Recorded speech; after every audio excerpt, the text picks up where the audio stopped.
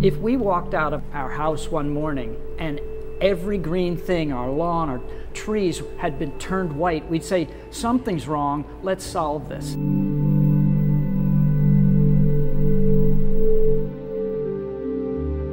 Unfortunately, Florida's coral reef is facing many, many threats.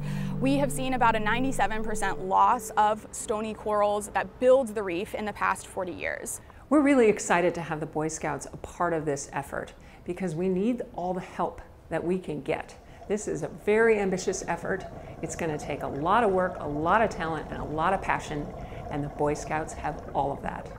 We're about to go clean some coral trees in order to save some coral.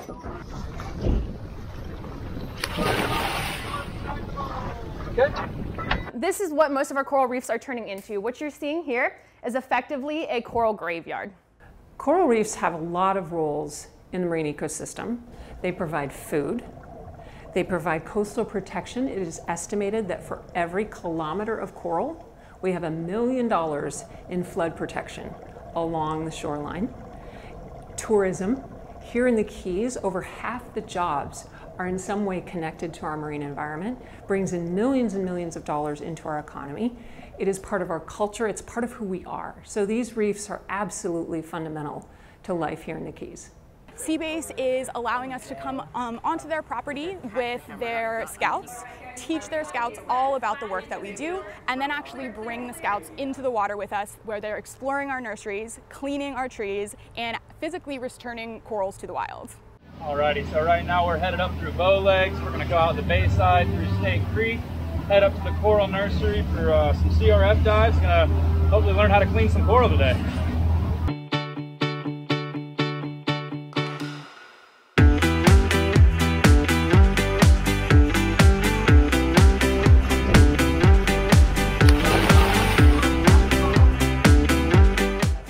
As a part of our training, they had little plastic models of the trees that we would be cleaning underwater.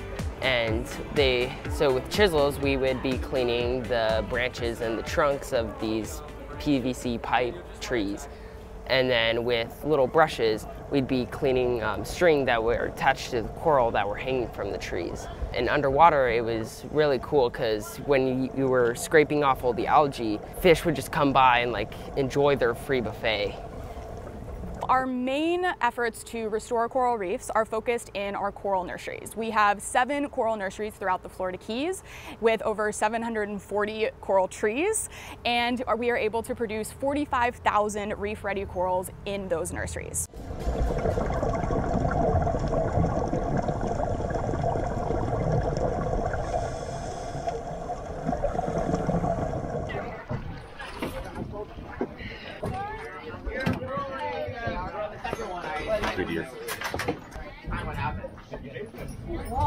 So these little spaces right here that you can see, that is where the polyp is, that coral polyp that we talked about, right? And so right now you don't see them because we just took them off the trees.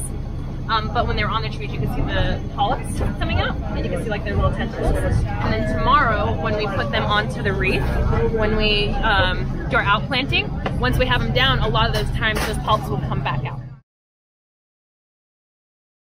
We're about to go outplanting. We're gonna take little baby corals and we're gonna plant them back in the wild where they belong.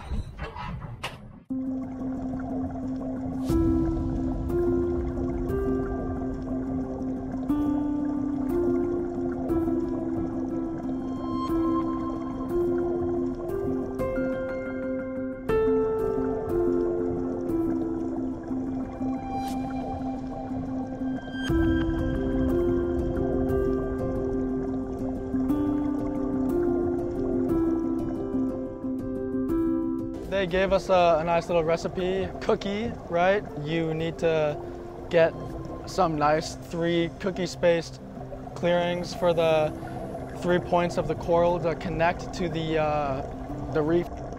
And then we had blueberry, where you had blueberry sized epoxy, and you would stick the 3 points of the coral onto the epoxy so that it would stick and stay within the reef. And then you did a nice big wave test to make sure that it's nice and secure.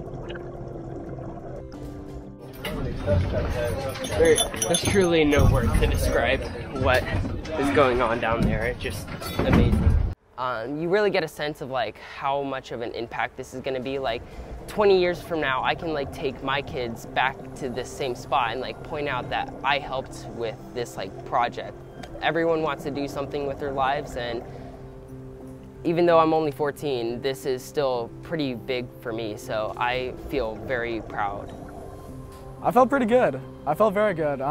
It's a lot better than sitting at home playing games on my computer thinking, what am I going to do on my Saturday night?